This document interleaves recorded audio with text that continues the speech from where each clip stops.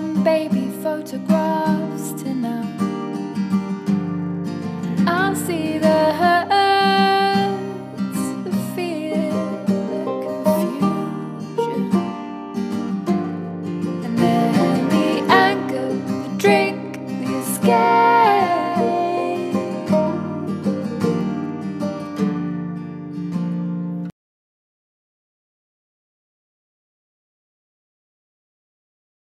My name is Michael O'Brien. I was known as one of the Cardiff Newsagent Three. I was convicted of murder and robbery in 1987. 10 o'clock at night, October the 12th, 1987. Philip Saunders shuts his small kiosk in Cardiff bus station for the last time. He arrives at his home in Canton, but at the back gate is viciously attacked with a spade and left for dead. It was a ferocious assault, and 5 days later, Philip Saunders died, unable to identify who had done it. Well, we were three local men who got wrongly convicted of the murder of Philip Saunders in 1987. We were supposed to have bludgeoned this man to death with a shovel. It was a brutal attack on this man, a brutal murder, and we were in the wrong place at the wrong time. On the night in question, we were out trying to steal cars. You know, I was trying to fit in and be one of the boys. You know, I'd never been into serious trouble before with the police. Well, no trouble before. You know, I was going down the road of criminality. I'm not going to deny that. I think it is fair to say that I was going down them roads. And on the night in question, we did go out to steal a car. I can remember it was wet. It was raining. I was ill the next day with the flu. I can remember that. And I never thought nothing of what happened to Philip Saunders, because it didn't mean anything to me. I know that might sound a bit callous, but I didn't know anything about it. I was more concerned about what I had done. I think that's the point.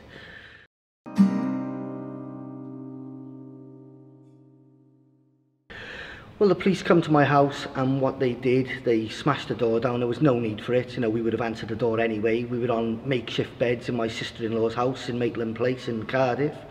And they said, "Are you Michael O'Brien?" I said, "Yes." They said, "We're arresting you for the murder of Philip Saunders." And I can remember using the language I used was near enough the specific words I used was, "Who the fucking hell was Philip Saunders?" And that was the exact words I actually used, because I thought, who is this guy? I didn't know anything about him, you know, so I was more concerned about the car. So I was just shocked and numb, and I can remember being taken to the police station, and we were held there for 3 days incommunicado without any solicitors present. Some of the police officers who arrested us were saying we deserved hanging. You know, they were saying if the death penalty would have been in, you would have been executed, and rightly so. You know, and the comments they made was just absolutely horrendous. I can remember it as clear as it happened yesterday. You know, they also told me that I was going to be bent over the table and shagged up the bum by inmates because I was so small and whatever, and they like fresh merchandise, and I would be that merchandise, stuff like that they were saying to me. So it was very, very disturbing. Police said at first that they were looking for a lone attacker. Chief Superintendent Carsley was asked if he was confident of solving the case. I'm always confident, I'm an optimistic person, and I think that with a bit more public help and with the effort put in by my officers on this inquiry, then I'm sure we will be successful.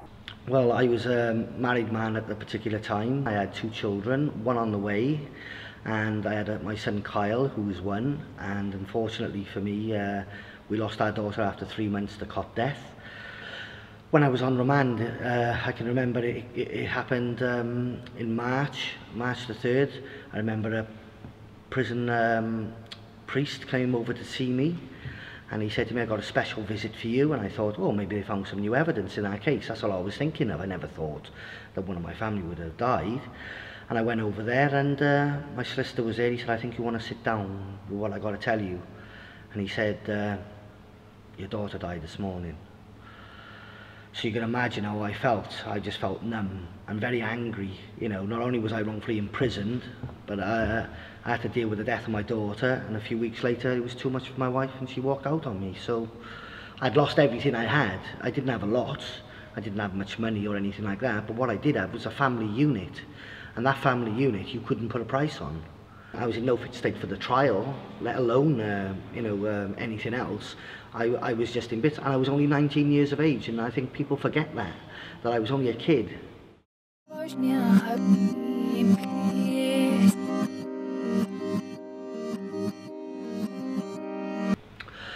The evidence was flimsy indeed. There was no forensic evidence linking us to the crime because we didn't do it.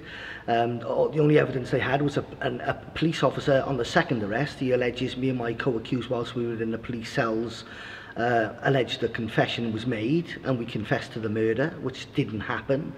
And the other evidence was all criminals who were in serious trouble with the police at the time, who done deals with the police to give evidence against us. So they had something to gain.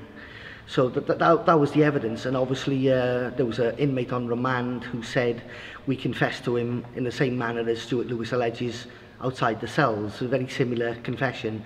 And this was a person who was on Rule 43, and anybody who knows the prison system will tell you, you can't get near the Rule 43s to confess, because they're kept separate away from the normal location prisoners.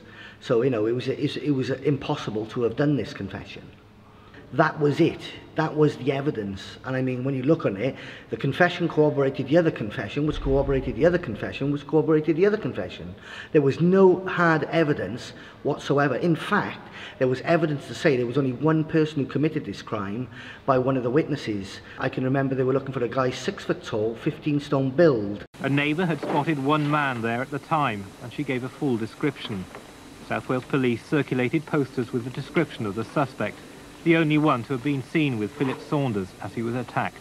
He was 6 foot tall, with dark curly hair and a blouse-on jacket. There was even a big reward. Now, I might be 15 stone build now, but when I went into prison on my medical records, I was 6 stone 6. So that gives you an idea how small I was, and didn't fit the description of the person they were looking for.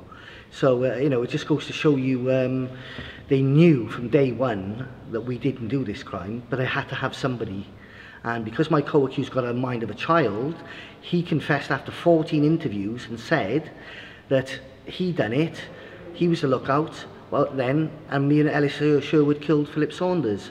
And then he changed his statement to say that it was a guy called Tony with ginger hair. Well, I don't know, when my hair's changed colour overnight or something, and you know, I've changed nationalities or whatever the case may be. But you know, he done 14 different statements implicating many other people.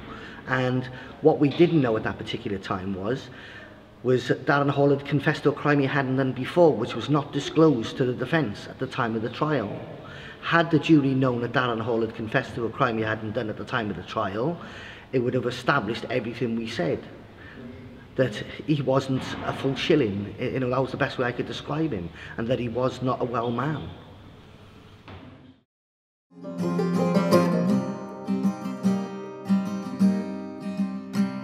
Michael O'Brien, you have been found guilty of murder and robbery. A majority of the jury has decided, if I may say so, in my view, rightly decided as they have.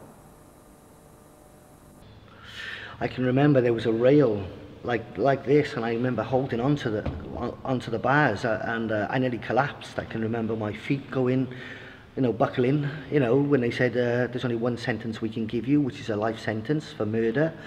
In my opinion, it was a right verdict, and I'm just shocked, and I shouted out, I'm innocent. And I turned to my father and said, Dad, with tears in my eyes, as long as you know I didn't do it, that's all which matters. And I was let out of the dock in tears. Just shocked at 19 years of age, 20 years of age, to be found guilty of somebody else's crime. It's too heavy, too heavy, too heavy in here. It's so much like Cardiff Prison, you know, the way, you know, landing 1, landing 2, landing 3, and the nets as well. I never thought I would see the inside of a prison again, to be honest. You know, when you've been in prison for 11 years and 43 days, the last thing you want to do is go back into a prison cell. It just brought all the memories flooding back of what it was like at that particular time. So, yeah, I do feel a little bit shaky, but calm about it. You know, knowing that I can walk out the door now and I can actually go home, which I couldn't do before. Yes.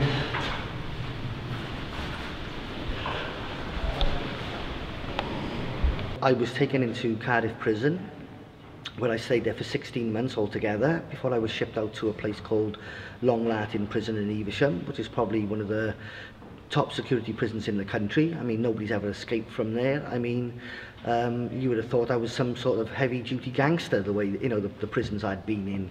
I mean, it made a mockery of this whole system. You know, there was just little old me, and I knew I didn't do the crime, and I think a lot of prison officers knew I didn't do the crime as well. Well, my introduction to Long Lartin prison was not a pretty sight. I mean, I'll give you an example. In the 7 years I was there was 7 inmates who were killed at various stages in my imprisonment there, killed by other inmates. That's how dangerous it was. You had to be on your guard 24 hours a day, unless you were locked up. That was the only time you were safe, which is behind your door, because I've seen people being stabbed, I've seen hot water being thrown in people's face with sugar in it and left scars. I've seen prison officers injured. I've seen other prison officers injured with boiling hot cooking fat, and it all left scars on me. It left some deep, deep scars, which still remain today. The trauma I suffered, I mean, I woke up the one night sweating about 3 o'clock in the morning, and I thought it was a dream, but it wasn't. I woke up and I was actually in prison, and it sort of hit home very quickly that this was it. This was home. Many of my friends who I thought were my friends, and I thought the ones who were coming to see me, didn't come in to see me. And I was very disappointed, because I'd known many of these people, grew up with them and everything. And you certainly find out who your friends are when you go into prison and when you're in these positions, when you're in trouble. And I thought my whole world was collapsing, and I felt suicidal. I don't deny that. I wanted to kill myself. And I still got some scars on my wrists, on my hand here, where you might clearly see by here the white marks of the razor where I tried to harm myself, because I was hurting. I wanted the hurt to go away, and I thought by cutting myself up, that was what would happen. The hurt would go away. I needed help. I needed people to listen to me, and I felt like I was on my own. And that was the mental state I was in at a particular time.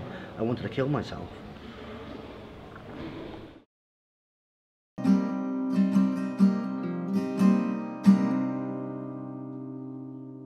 I thought I was never going to get out. I didn't know what to do. I didn't know how to fight. I couldn't read or write properly. I just didn't know what to do at all. I mean, I was a total mess. There was a turning point for me. I was on the drugs when I was in prison for 2 years. The first 2 years was hell, absolute hell. I'm not going to gloss things over. I was taking cocaine. I was taking amphetamines. I was taking whatever I could get my hands on near enough. I was that stoned and drunk and in a mess. And I sat on my bed and I cried. And I cried for one reason, because I knew I needed help. And that was the turning point for me. That's when I started fighting back. And I got help from the prison officers and from the psychologists, psychiatrists. And then I said, I got a problem. And I told them, I was frank with them. I told them what the problem was. And then they started giving me counselling, and I started weaning myself off. Well, I used to try and exercise, you know, and I can remember doing things like this, you know, things like that, just to keep busy, you know what I mean, and doing side bends and stuff like that, getting a broom if you were lucky to have one, to do some twists, and just to try and keep as fit as you can, because if you kept yourself fit, you'd kept your mind fit, and that's what we used to do. And I used to do a lot of letter writing as well. I notice there's no desk in here, but I used to have a little desk and a table and chair, plastic ones, and I used to write all my letters from there, and that's how I started fighting for my freedom, by writing letters in the cells to MPs, journalists, MEPs, peers, everybody I could think of.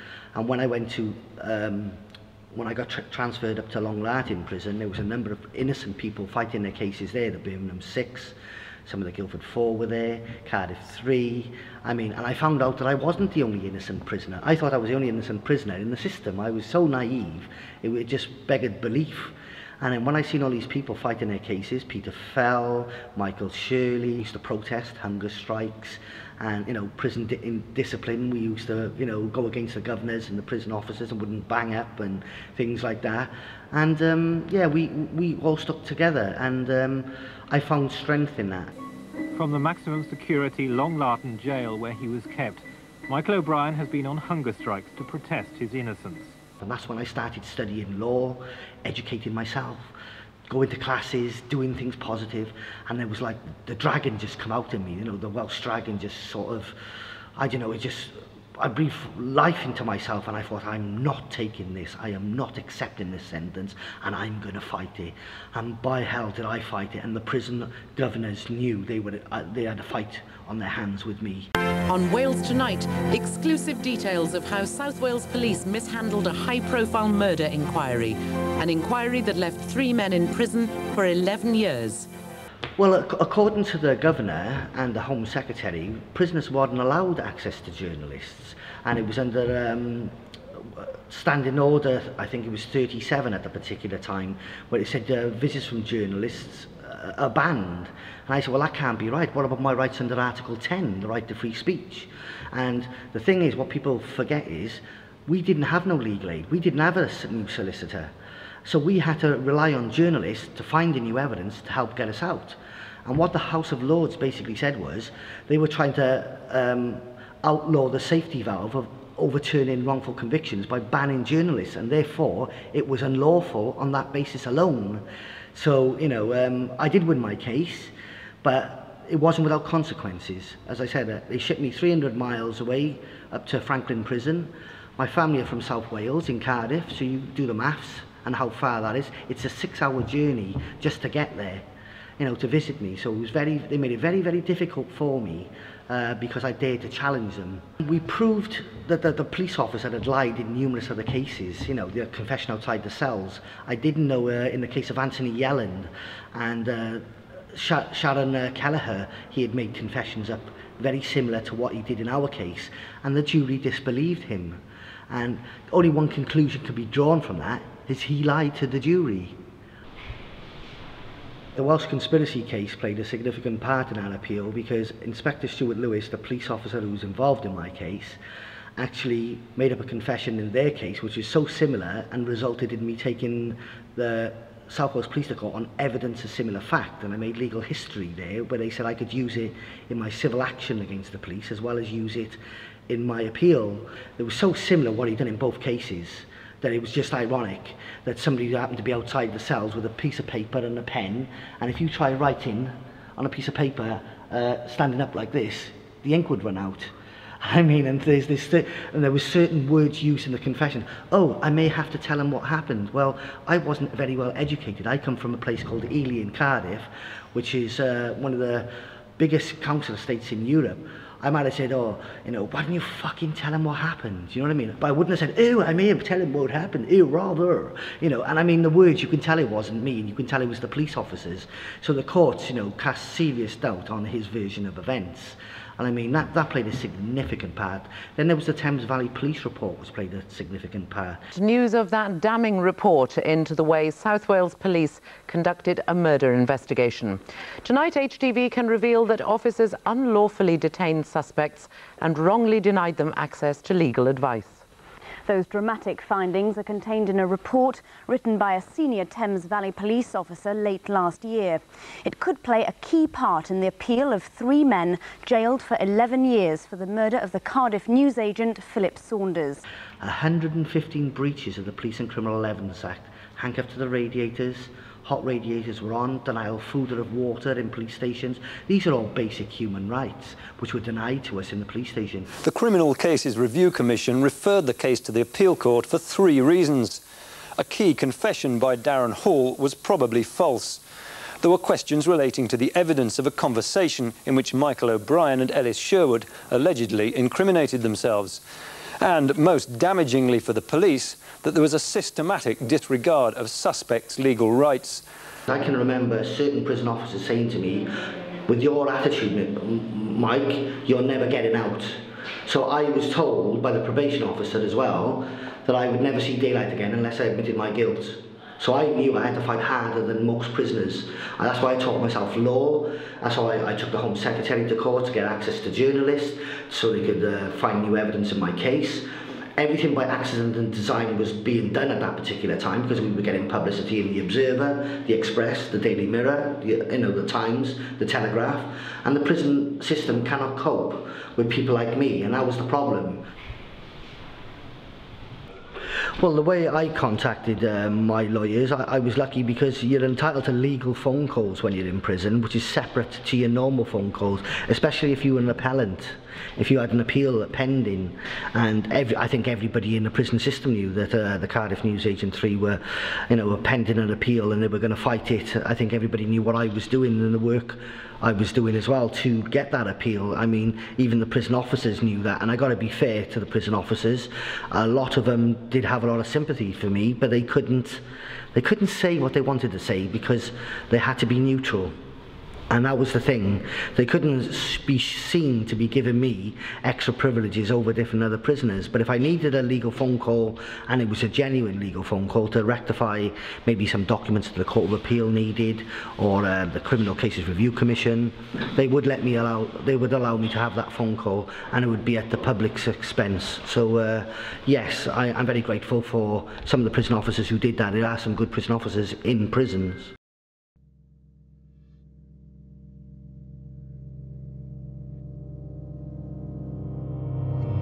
There was one prison officer who we didn't get on, we probably would have in normal circumstances, but there was always the fact that I was innocent and they couldn't do anything with me. And they were dishing out tellies at the particular time. And he said to me, the officer, well, you're not getting a telly, Brian, you're always naughty, you never behave yourself. And I said, well, I'll buy my own fucking tellies when I get out in a few weeks' time. And anyway, I knew I was going for bail because we had all the new evidence at that particular time from the CCRC and an outside police force. So what actually happened then, the 21st of December, which happened to be my daughter's birthday, the one who died, I heard on Radio 5 Live I was going home in the morning. I was lying on my bunk and I just flew off my bunk and started banging my door. And everybody else started banging their door, and it was like euphoria broke out. And the last person I seen on my way out of that prison that day was that prison officer who refused to give me a telly. And I said, I told you I could buy my own fucking tellies, didn't I? And you couldn't have wrote the script for it. It was absolutely poetry in motion. And I just walked out of the prison with a big grin on my face to be greeted by my son and the media, and that was the road to my freedom. When I did come out, a lot of people who were my friends all those years ago did come to my house and gave me their phone numbers, but I just put them in the bin, and I've done so for a reason, because they didn't have time for me when I was in prison, so why should I have time for them now? I needed their help, and I feel some of them let me down, and sadly, that's the way it is, that's the way I saw it. One thing I noticed when I was in prison, I didn't have a mental illness before I went in there, but I certainly came out with post-traumatic stress disorder when I came out of there. And I do feel, it doesn't matter whether you're innocent or guilty, I still feel prison is a traumatic place for anybody. And I think we've got to bear that in mind, the damage it does. There's no doubt in my mind, had the death penalty been in 1987, that I would have been executed, my co-accused would have been executed, and many other victims of miscarriages of justice would also be executed. And this is the reason why we can never, ever, ever bring the death penalty back into this country, because, it's not worth one innocent person's life, because once the deed is done, you can never, ever take that back. The traumatic event I went through then is still with me. Today I've left prison, but prison will never leave me, and I think that's the key as well. I had a rainbow above my head. I wasn't ostracized, but had kindness instead. The cry